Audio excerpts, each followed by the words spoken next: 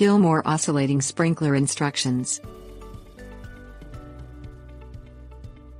The Gilmour Oscillating Sprinkler evenly distributes water to your lawn without saturating it too quickly. Most turf lawns need about an inch of water per week to stay healthy and green. In some areas, watering the lawn is only necessary when there has been unusually dry conditions, while in others watering every week is necessary. Gilmour's standard oscillating sprinkler gives the area about 1/4 inch of water in an hour and a half. Set the control knob to the desired distance. Attach the garden hose to the sprinkler, twisting to secure. Place the sprinkler up a flat open area of grass, making sure that there is nothing in the area that you don't want watered. Turn on the hose. Allow the sprinkler to run until the area is sufficiently watered.